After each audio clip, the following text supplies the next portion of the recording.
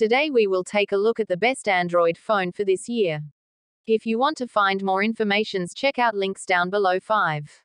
Xiaomi 12. This year's Xiaomi 12 series is a bit different. Xiaomi is offering two almost identical phones in the same lineup, and the Xiaomi 12 is the company's first compact flagship solution in a while. The Mi 8 was the last premium phone from Xiaomi with a similar screen diagonal.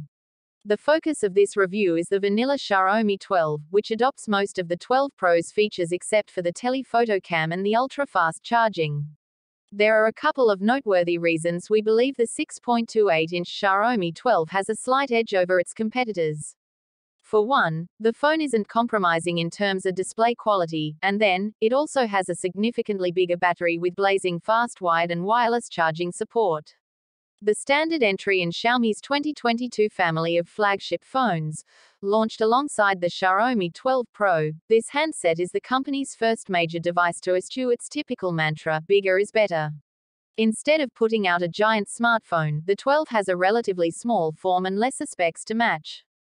The Pro does all the heavy lifting with a huge screen, powerful camera array and fast charging. 4. Oppo Find X5 Pro. The Oppo Find X5 Pro is a phenomenal phone by any measure.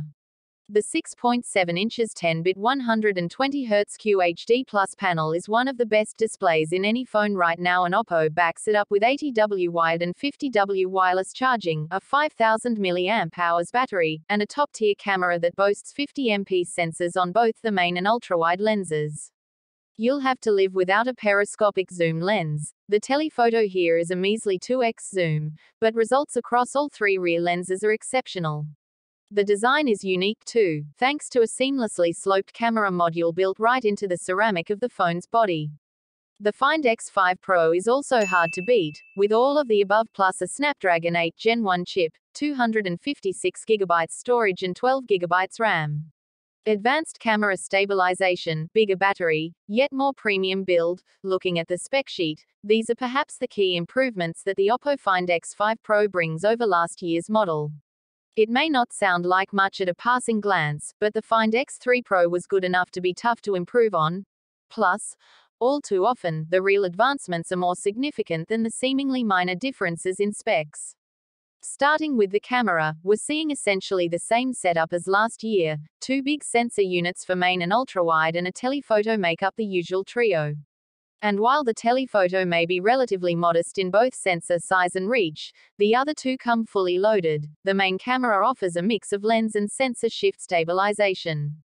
At the same time, the ultrawide has autofocus, and both are built around large high-res sensors. There's also the in-house Marisilicon X image processing chip whose inner workings we may not entirely grasp, but we should be able to appreciate its results. 3. Samsung Galaxy Z Flip 3. Samsung took durability seriously with the Galaxy Z Flip 3. The screen is now 80% more durable than the one found on the Galaxy Z Flip and Galaxy Z Flip 5G, thanks to a new film. Gorilla Glass Victus covers the 1.9-inch outer display, and Samsung constructed the phone's frame from its armor aluminium material. All of that provides enhanced scratch resistance, especially on the cover display. The Flip 3 also sports IPX8 water resistance. That means you don't need to worry about dunking it, though neither I nor Samsung would recommend that. We were not able to test the water resistance in our hands on time with the phone. The cover display is probably the biggest change introduced to the Galaxy Z Flip 3's design. That's 4 times larger than the Galaxy Z Flip's 1.1-inch exterior strip, meaning that you'll see much more information than before. The Galaxy Z Flip 3 comes in 4 colors: cream, green, lavender, and phantom black. The lavender really stood out to us in our hands-on, truly catching the eye and exemplifying the Flip 3's focus on style. Samsung will also offer gray, pink, and white colorways exclusively on its website. 2. Google Pixel 6 Pro. Google has once again reclaimed its Android photography crown and goes head-to-head with Apple's best. The Pixel 6 Pro is a powerful and capable phone, and Tensor, while somewhat moderate in benchmarks, has some seriously excellent applications. The one weakness with this new Pixel is its battery life, and to a lesser extent its fingerprint sensor, which has proven temperamental at times.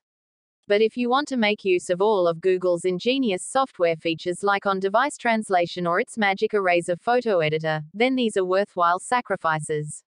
The biggest thing about the Pixel 6 Pro at first glance is the fresh, new design, glass back with 3 nice color options, and the camera bar that spans the width of the phone. The Pixel 6 Pro's display holds well against others for color saturation and color accuracy, but it falls behind on brightness. It features a dynamic 120 Hz refresh rate, meaning it can go all the way down to 10 Hz to save on battery, but ramp up to 120 Hz for content where it makes sense. 1. Samsung Galaxy S22 Ultra. The Samsung Galaxy S22 Ultra is among the best phones you can buy, if your budget stretches to it. It has a fantastic-looking display, a powerful chipset, and comes with a useful stylus for extra functions. Its real strength is in the photography department though, as it's the best Android camera phone on the market. If you've come to this Samsung Galaxy S22 Ultra review to hear about its photography performance, we'll make your research job easier. This is the best camera phone of 2022, and it's just as great for working professionals as it is for passionate amateurs. We spent over a week straight going on photo shoots and trips with the thing, and the novelty of the device never wore off. The Samsung comes with a stylus, which brings a range of uses for creatives. You can use the S Pen for sketches, writing notes or annotating documents. It's also got a button on it, and pressing this while in the camera app takes a photo, making it a useful remote shutter.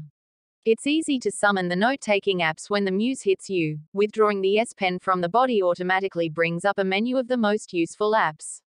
Even drawing on the blank screen lets you take a note. Because the phone alerts you when the stylus is far from the phone, you're never at risk of leaving it behind somewhere.